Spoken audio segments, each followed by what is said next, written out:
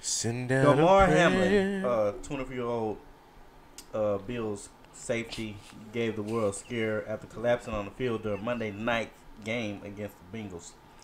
Hamlin had to receive. Boy, I fucked up again. Yeah, had to receive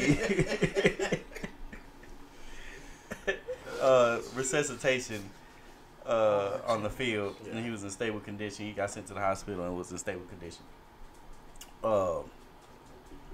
Skip Bayless. Oh, Damn. Well, before you get out there, Skip. Yes, yeah, I would like to go as well. I actually watched this live. Like, I didn't see him fall live, but, you know, when they showed the replay, man, it was just so, like, mind-blowing and gave me goosebumps to know that can happen. Like, man, I still haven't seen it. Oh, yeah. Like, it's crazy, bro. Like, that kind of fucked me up. But I saw it live, bro, and seeing how, like, the faces and the expressions on the coaches, players, fans, bro, it was like kind of like surreal. Like, you never really seen that in sports, bro. Like, somebody was on, like, he almost died out there, bro. And just to see the sadness in the air, bro, was actually pretty crazy, bro. I was watching, like, I was actually putting my clothes up, bro, and I just stopped. Like, I was like, all I think I was like, bro. We haven't seen nothing like that now, but it has happened. Was it a pretty hard hit? No, it was like a regular hit. Actually, kind of a regular tackle, bro. Yeah. He played defense. He just when the way he put his shoulder in the chest, you know how they be trying to fight. And they kind of hit heads too. He tried to through his shoulder, but he tackled him like this. Which is really, and he got up fast. Technically the wrong way to tackle. Yeah, he got up fast. And so what, his head hit his chest? No. He hit his shoulder. Yeah, imagine the helmet. Middle of his chest. The helmet hit he got right back up like this. The helmet hit the shoulder pads where his heart was. So the impact of the helmet kind of like. The video.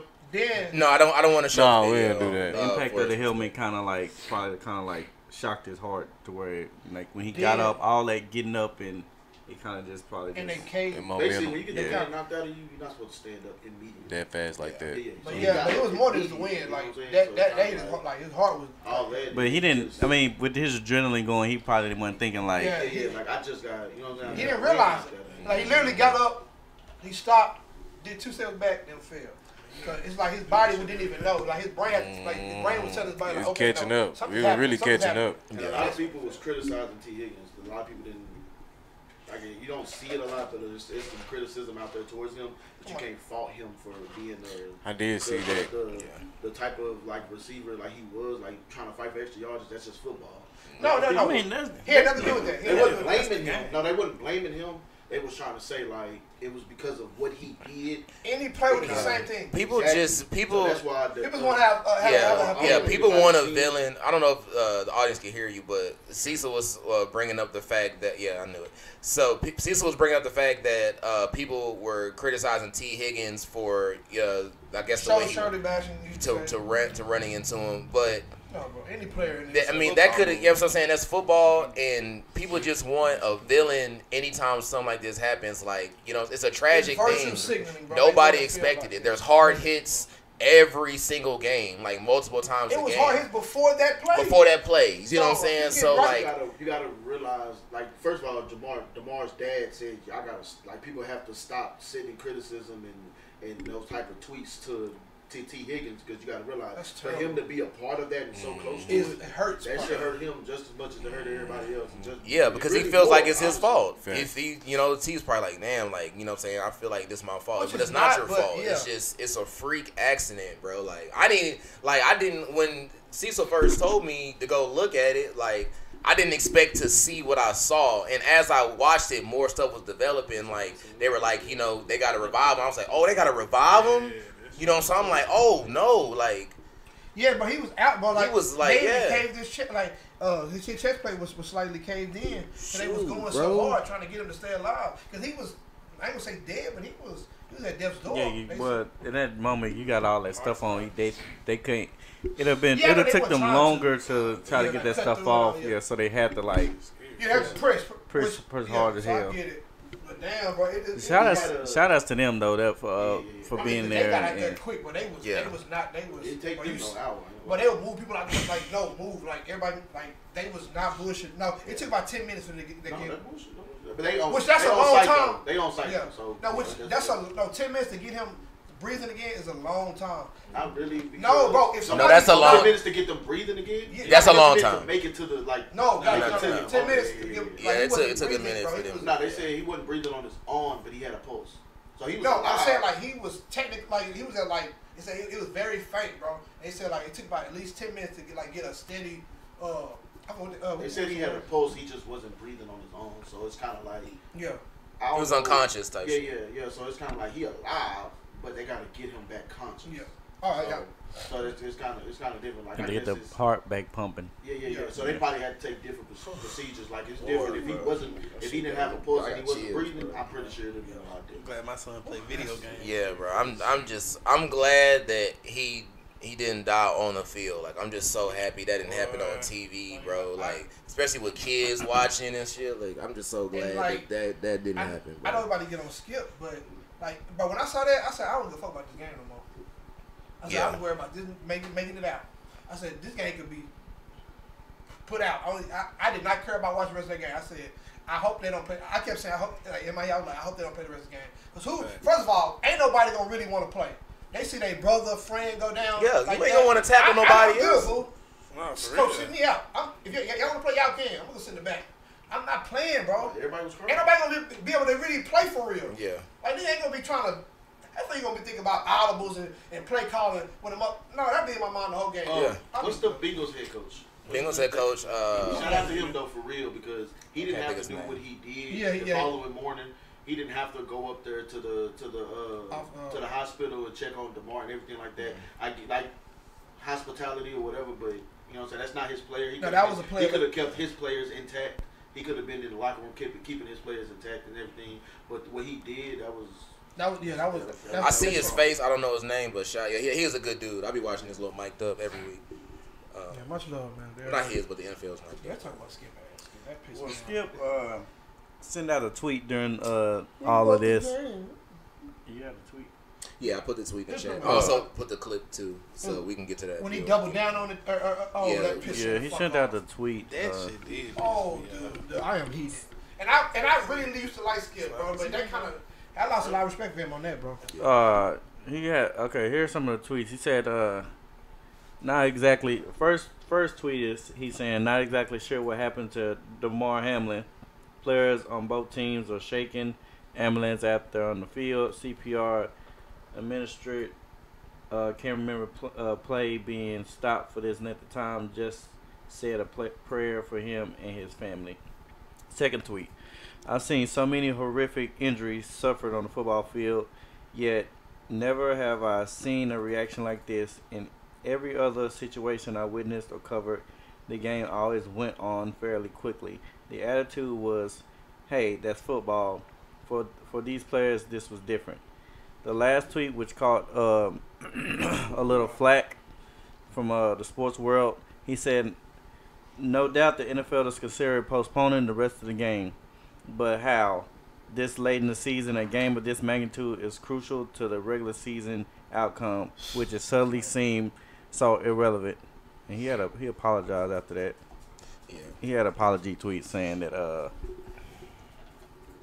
he doubled down on it. Was it today's show or was it was Wednesday, Tuesday show. And he doubled down. I just put that in the chat too. If we can pull that up, Lyndon, I don't know if that's possible. What, the video? Yeah. Like, dude, that pissed me off. We're gonna play the clip. The way he acted like he was sentimental. He was like, I don't shy away from what I said. Dude, shut up. That shit ain't be your, like, keep that shit to yourself, dude. Some shit you keep to your damn self. Purge the Barnes. Here's the clip, guys.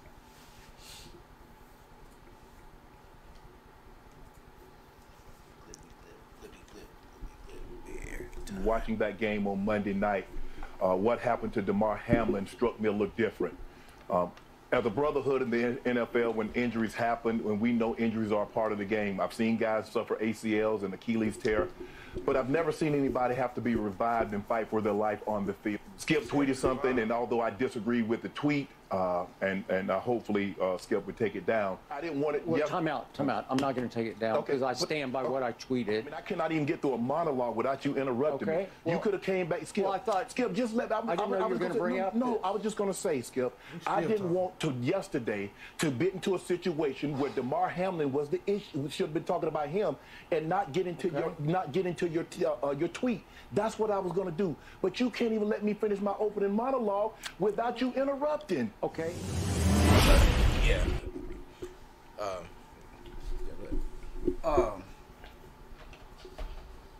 So, shit. This is not the first time Skip and Shannon has got into it. Skip actually went at him about his Pro Football Hall of Fame career as well.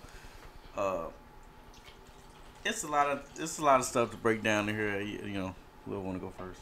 I'm gonna get mine out the way. Motherfucker, you know, he get grumpy. He starting to show his age, trying to show his sensitive side, and it's getting a little weird. Like Skip, I've always stood behind Skip. You know, I've always liked him, and I still like him in a sense. But lately, he has lost a lot of respect for me. I don't know if they telling him, "Hey, Skip, you need to be a villain for a couple episodes so get his ratings up." That could be happening. Who knows? But I don't like this Skip. He need to skip this bullshit out his life and go back to the old Skip beat. You know what I'm saying? When he was SB. I don't know who this nigga is. That's what I'm saying. Yeah. Very insensitive. I'm still sorry. I just don't want not nothing over. Skip, I still love you. You know, but I feel like this is a teachable moment. This is a dangerous thing about social media. Like, it's so easy to just get on your phone and react to something or say something, and like you can never get that back. In that moment, I'm not gonna lie, like what he said wasn't wrong, but it was insensitive because, like Joe said, what was most important was his well-being. It does not matter about the game no more. And honestly, if he would have really died on that field, how can you finish the NFL season? Like, how can you expect these guys to go out there and really compete at a high level knowing someone just died from doing this?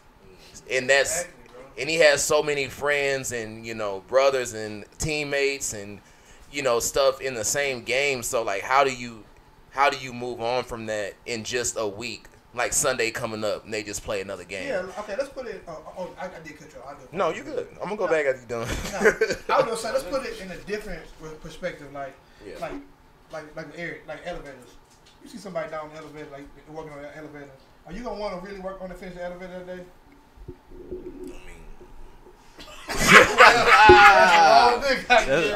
That ain't the same. It ain't because niggas die like that. Yeah, I mean, in context, if you make an elevator, nah, he talking about pretty much in front of me type shit. Like if a nigga like die in front of me type shit, like nah, I'm gonna go home. Probably not even the next day too. That's what I was kind of referring to, like in your field of, you know, whatever you do. Like you see somebody, like technically that's right in front of them. Yeah, that's I seen that shit. Like, so that's what I meant. Like, yeah, who's gonna want to resume anything? Like, yeah. But to me, the turning factor is if you gonna go there, what you gonna go home and do? Shit, you gonna go back to your regular life, but at the same right then and there. Like, I mean, you are, bro. Like, no bullshit. Nah, but like, one thing, you really are, fool. In his situation, what the fuck he gonna do? They got paid still though. Yeah, they got paid. I mean, that probably it's not like they just going home to do nothing. They still get their paycheck. They going home and it's kind of like recoup.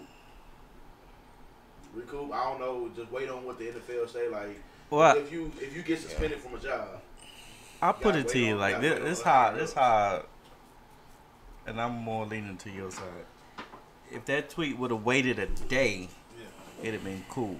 Because it's been people who snapped their legs on the field, broke their necks, could have been paralyzed, all this stuff on the field, and the game resumed.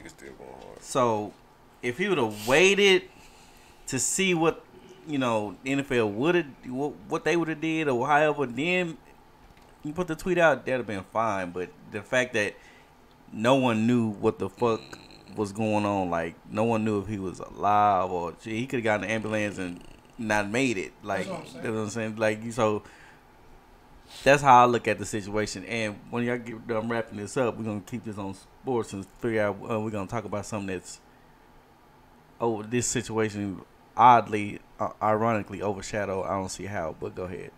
Next. The fuck. Okay. Well, back on Poetic Skip and justice. Shannon. Oh. People have to understand, like, if people are so quick, like, you know, they want Skip canceled and all that type of stuff, like, I don't feel like, deep down in my heart, and I've been watching Skip since Cold Pizza, nigga. Skip is a troll. He's a psychoanalytic person. You know what I'm saying? He has his opinions on LeBron or whoever the case may be, and he psychoanalyzes everything, and it's annoying. But at his heart, I do feel like Skip is a good dude. Yeah, same. And he fought and he clawed to get Shannon on that show, and he talked about, you know, Shannon in the glowing light, and he really gave him, a black man, an opportunity to really outshine him, because it's Skip's show, but it's Shannon's show. Just like First Take is Stephen A's show, but it's really Michael Irvin's show now. Like, you know what I'm saying? He gave him that platform. So, and Lil Wayne is his best friend. We're going to get on Lil Wayne a little bit too. Like, so, like, I think at his core, Skip is a good dude. But his ways, sometimes, like, they come out at the wrong time, and I feel like that's all that was. But hopefully Shannon, a brother to him, can like inform him and educate him on how he was wrong, and Skip hopefully can correct that going forward. But Shannon's brother actually was paralyzed in the game, so that's one of the reasons why he didn't come to work that following Monday. But that's all I know. Because like definitely, like he said, he been through there. Like, you know what I'm saying? He, you know, that does probably hit different, like somebody who's been a part of that. Yeah. And not to discredit anybody else's injury or things that happen on the field, like they have to like revive this guy. Yeah, revive him, bro. Like, that person could have been gone, so that's why it looks so bad, because that person could have been gone. Like, that's the key. You want us to just move on, like, for 6 days later, you know what I'm saying? Someone just died on the field, like, yeah, that was definitely the key. That's definitely the key.